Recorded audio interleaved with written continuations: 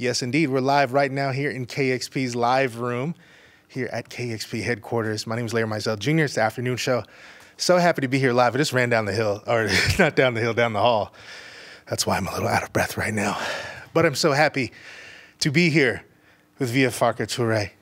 Brother, thank you for being here. Thank you. Thank you for joining us. Happy all the time to be here too. Absolutely. Yes. Thanks for coming back. I know you were here a few years ago. Yes. So good to have you back here, and you got a bunch of new music to get into. Yeah. And I'd love to talk to you about it.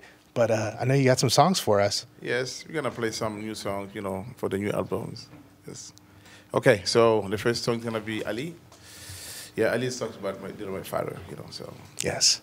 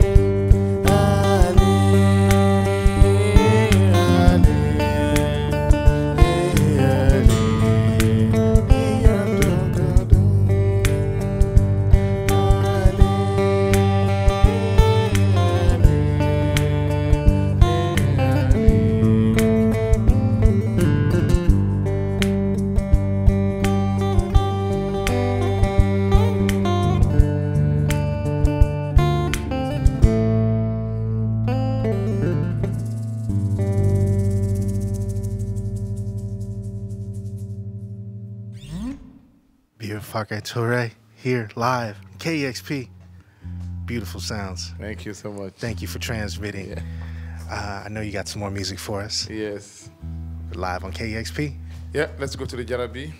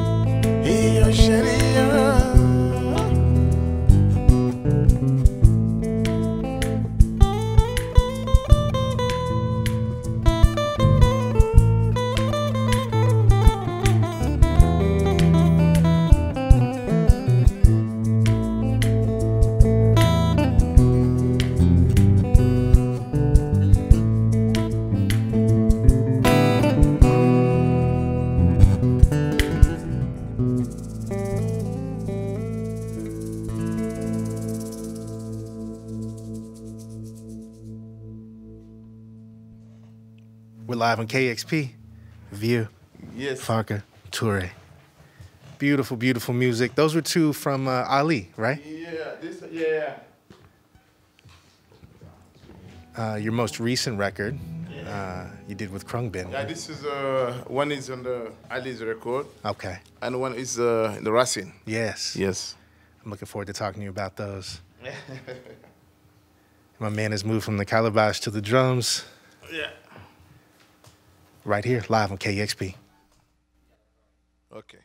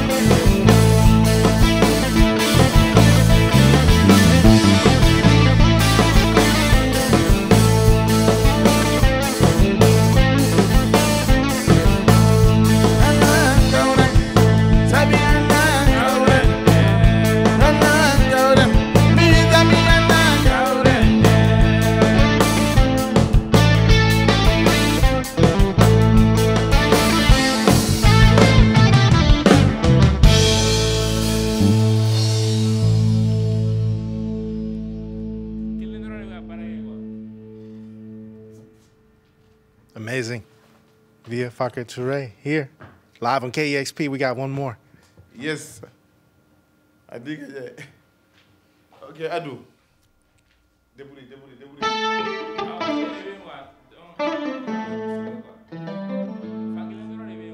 Ouais, mais autant de quel est le débrouille. Adou.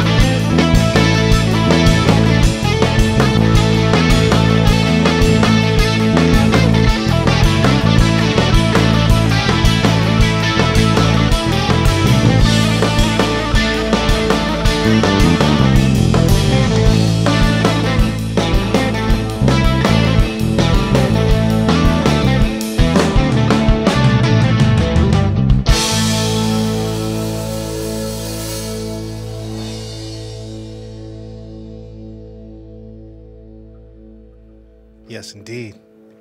the man they call the Jimi Hendrix of the Sahara, Mali's incredible Vieux Farka Touré. Yeah. Thank you, brother. Thanks for being here. Thank you so much. Thank you. Absolutely. So, can you introduce your band? Yeah, so we have Pat in the bass and Adama in the drums. He doing Calabash too. Yeah. Yeah, so everybody here doing two things too, at the same time. I love it. Yeah. Those last two were from your record, Lever Scene, right? Yes. Yeah. Which translates to The Roots. The Roots, yes. And seeing that you carry such a huge legacy, I wonder what that means to you and how did that relate to that record for you? It's difficult to describe, but when you are like the son of a big legendary musician, it's coming difficult. It's coming very, very difficult. Yes. But at the same time, I think it's a good because it's give you like a lot of power, to like try to go up and up all the time. I'm doing like many kind of music before, like doing the Racine. So, but the Racine is something very special, So you say, maybe I'm just sit down and say, oh, it's time now to go back home, We're doing rock and roll and stuff, jazz and blues and all that stuff. So it's for me, it's just this time, I say, okay, let's go home to doing something very like special, very similar to what my father does, a few years ago, So this is why. For me, this album is like just going back home. Yes. So take what they like to me. Yeah. I love that. And it comes through. And, for anybody who somehow doesn't know, you are the son of the legendary Ali Farka Touré, who brought this sound, who brought this music to the world. Yeah. And that legacy we were talking about, it just lives on in your music, and it inspires you, as you just said, and drives you to go farther. Anything I'm doing, like, and it's the beginning of my career, the music and everything is like about my father, Now, he used to be guys, very, very cool guys. Yeah. He put just you in the right road all the time, but, it's how they say, it's just difficult to be like son of... Listen, I understand. My father is a musician too.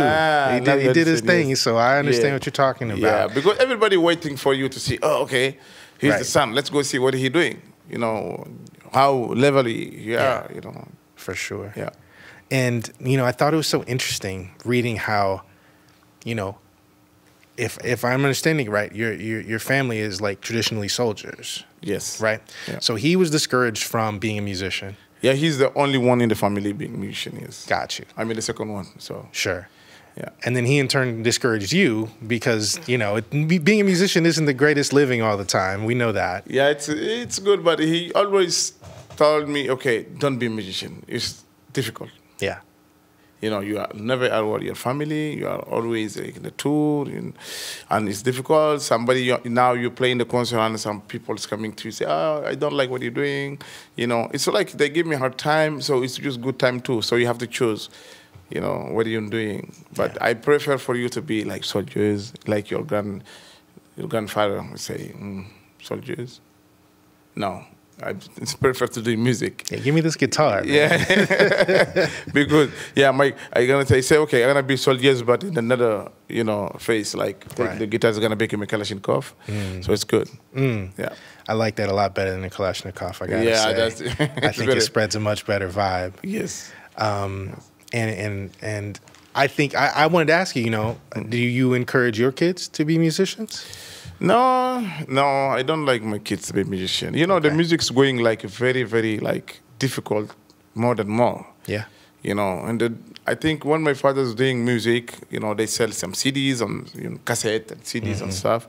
So if you have to listen CDs, listen music, you have to buy CDs or cassette to listen. But now you do your thing. No, somebody's gonna internet. Just maybe one day you're gonna changing. To listen to music you have to pay. Now it's pay, but you still have like memory card and all this stuff. The people pick everything. It's not that great, like it's a long time ago. See, it's a hustle, and it's changed a lot, obviously. Is Bamako still home? Yeah, Okay. I'm always Bamako. Right on. Yeah, finished tour today. Tomorrow we're gonna get in Bamako. You going back home tomorrow? Yeah. No. We just started the tour. Oh, okay. This Just is the started. first, Gotcha, first gig for 1 month. You know. Right on. Yeah, for 20-something concert in the month. So this is the first one. Gotcha. And so the first two songs you did were from Ali, which of course is named for and dedicated to your father. And those are your dad's songs. Yes. The first song was about Ali. It's about him, you know. It's a long time, you know, because he lost his father and mother. So just tell him to don't cry, you know. You have to be like, be cool. You know, some people there to carry on, you know, you to take care of you. For sure. You know, But the second is about love. You know, always, you know, to tell it's like the mission life, like it's very hard. In Africa, our wife there, everybody come to the, your husband is in the United States. Oh, he's always in tour. Maybe he's gonna have like another wife there. He's gonna, you know, you know. It's like to tell them, you know, no, it's not like this. Right. We come here for like working, doing the stuff, but you know, you're only the one that we love. You know, it's right. Right. Yeah. And all the songs on that record, were they chosen out of your father's catalog by your kids? Did I read that correctly? On Ali. On the Ali's, you know, the Ali's album. Yeah. With Krung Bin. On the album, yeah. Yes, yeah. It's all my father's songs. So we just chose and make how we feel it. Yeah. You know, we think it's gonna give like another idea for the music. Right. It's also the, like, for me, it's let the people know Ali's music, you can do everything. Like you're gonna make in reggae, you can make in rap, you can make in everything. Yes. You know, that's good also to like let the people in Mali, exactly in Africa. Now everybody can use the machines and stuff. We say we have a lot of music. Just take the real music, you know, and do something good with this music. You know, just stop to like do everything with machine. You know. So it's used to tell them too. This is like a message. Right. When the people listening, when I'm doing the Krung Bin, they just ask me, "Wow, how you guys?" I say, "It's simple. You just choose real music, and you just change by live. You can do live music. You can, you know, this is real music. Stop to using too much. It's good to doing machine, but stop using too much machine. Sure. When you listen in Mali today, when you listen to music, it's like half of the day you listen all music. It's like you never listen any like guitar or any organic sounds, song. Everything is like machine. That's not good. You know? Sure. Yeah, that's so interesting. Yeah, totally. And I think about like Afro beats and a lot of the music coming from the continent. It's all highly processed, you know, kind of hip hop production style, how it's made. I was so curious about the process of making this record with Krung Bin. How did you even run into them? How did you guys connect? Yeah, it's connected by my manager, who is Eric Herman. You know, from Madiba. Yeah, right? from Madiba Production. Yeah. So I say, okay, you know, I would like to do something with other musician, take my father's music. I listen this music and another song. So he say, okay, let's find which band is the best to doing this. He said, okay. And one day he just sent me the song. He sent me like many kind of artists. And I listened to Krung Bin and I said, I think this guy is, you know, this guy. I say, yes. I say, this guy's good. So I see them in London. They have a concert there. I have there too. So I go to see them in London. I see what they do. Say, wow. And I meet there, you know, talk to them a little bit. Yeah. Say, they're very nice guys. Cool guys, you know, because the music is not just you guys can play music, but it's also how they are. Right. They cool guys, or they, you know, they love what are we doing, you know. The people you want to be around. Yes. Yeah. Sure. I wanna know all this. So I say, you know, after that, I say, I'm with Nick Gold on the time, you know, my father's producer. He say, this guy's good. You say, well, okay. I think this is the best guys to choose. So it's why we choose them. Beautiful record. Yeah. Beautiful record, man. So and you guys went to Texas to record. You recorded in a barn. Yeah, we go to the big hall, something like. Yeah. We're just doing it live. We never like this. Mm-hmm. Yeah. And if I'm understanding right, like you didn't give them a lot of context. You didn't play them like the original versions or anything. No. You just kind of had them pick it up and go where they. Because if we give them that time, they're gonna try to listen the music, listen what we're gonna do now. We just give them the last time, and when they come to studio, I say, okay, guys, let's go. We play one more time, you know, give them like the directive, you know, how you have to, okay, this is how you play, tak, tak, tak, puff, and we go. Right. And we play. Say, we don't have, we say, no, play how, this is what we want. Right. We want you guys to don't prepare anything, just play. We know it's coming from you. Right. This is what we want. Right. You know, it's how we do the album. And I know Khruangbin, you know, they have so many different types of sounds and influences. I know you might get, you know, of course, they've got a Thai funk sound to their stuff, but also incorporates like Zydeco and Cajun music. So you're getting kind of products of the diaspora and of African-American music. And, of course, it's been talked about how your dad really illustrated, and you continue that, of pointing out how the blues, which is so foundational to all American music, you hear it in the music from Mali and so many other places on the continent in particular. So, you know, my father used to say, we say it's American music, the blues, but he used all used to say, it's not like real American, the blues. It's like African living in in the United States. They bring this music here. Right. So this music's from Africa. But there we have the Racine, we have everything there. Yes. So I don't have any like problem to play with bluesman from here. I don't have any problem. But I'm sure if I play some of the music from there, like the traditional, it's gonna be a problem for this the guys from here to play. You know, I've heard about this because you know, there's a big like salsa scene in, I want to say, is it Senegal? Senegal, yes. Yeah, and I remember hearing about some of those cats. They were bringing some salsa or some Cuban musicians out there, and the cats from Senegal, they could play all of that music like, you know, with their eyes closed. But the Cuban cats had a lot of trouble kind of catching what they were doing. Yeah, this is how, you know, I do this experience. One day they just asked me to, I think the band from Johnny Hooker, they made music. So they asked me to play on these songs. I say, okay. So we have to stop in a way. They take like 2 hours to play this music. Yeah. When they come here, they just put the music. It's like, I'm home, man. They play. I say, oh, stop. Give them a guitar. And they like, in 5 minutes, it's finished. Right. And the guy say, well, it's finished, but can you give me more? Yeah. Say, okay, we don't have time. 2 hours to playing this music, you know. So it's something we have. Yes. You know, it's our music. But. And I appreciate that. That's the Racine, right? Yeah. Even my brother on the Calabash, I'm watching him do that, and I'm like, this is like my homeboy on the lunch table. You know what I mean? Like it resonates, and I'm like, there's a reason. Yeah. You know that we've done this in the new world, as they call it. Yeah. I used to bring a lot of stuff, djembes and stuff, you know, to mix. I love to mix the music. You know, I love to have like the traditional music and modern, you know, to do together.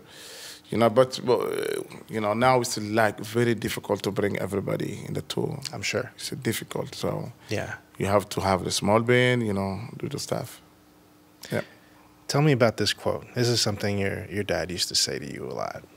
We always have to give the best of ourselves. Yes. Talk to me about that. Well, how do you exemplify that out in the world? You know, you have to be just who you are. Spain, you know, you have to just be who you are. You know, I'm Vieux. You know, I'm trying to give like the best that I can, to be who I am. Like, how do you say?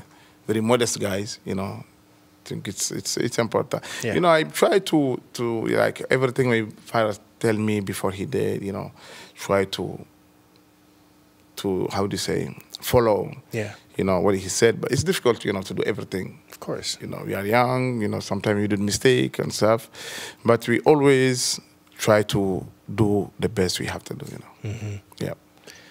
And the music. But the one of, he tell me it's also just be who you are. Yeah. There's only one of you. Yeah. It's you know, you are you. You know, you don't have to do anything around, say, oh, you have to be like, no. You are here. You are here. It's fine. You know. That's beautiful, man. Yeah. And that music has touched so many people all around the world. And I've noticed that, you know, the kind of the music of North Africa is really having a moment right now. There's a lot of bands, and have been for years, Tinoaren and, you know, we have Songhoy Blues, and there's so much. How are you seeing, are you seeing the people home benefiting or seeing themselves out in the world now because of the music, do you think? Difficult. You know, in Mali, the music is something very important. It's very important, you know. So we come in here, we bring the music, but also we bring something home. Yes. For the people there. You know, sometimes the people think just we are here in music, he's in the United States, he play music, he have money and stuff, you make money, but this money is going back home. You know, when you have like 20 people, you know, you give eat, it's a big problem. You know, so it's just difficult to describe, you know. Of course. Kind of, yeah. Yeah. Well, thank you for bringing all that you are and your music and your legacy to the world and to KEXP today. Thank you. I'm always happy to be in KEXP, you know. Of course. Anyway, a lot of people like know me if it's not here, like somewhere because of KEXP. So right on. I'm just going to say thank you for you guys doing all the job you're doing, man. So you guys doing very good job. I think you guys are gonna continue doing more. I hope so. Yeah. Thank you. Thank you so much. And there's a documentary out there about you, isn't there? Yeah, we have the document about me. But okay. Yeah, I think it's coming out or not. Pat's here maybe. Yeah, I was looking for it, so I couldn't find it, so I figure it must be coming out. Yeah, I hope so. Okay. I hope you try to coming out, but we'll see. Right on. Yeah. Brother, thank you again for stopping through. Appreciate you so much. Thank you so much, guys. Thank you. Thank y'all. Vieux Farka Touré here, live, KEXP, where the music matters. Thank you for making programming like this possible. Appreciate you so much. Shout out to the video team. Shout out to Kevin Suggs, making everything sound so great. Yeah, this is KEXP.org, the place where the music matters. I'm actually going to play a song from your dad next. I know he's got a new record out, actually. Yeah, pleasure. Yeah, absolutely. Right here, KEXP.org. Discover great music at KEXP.org.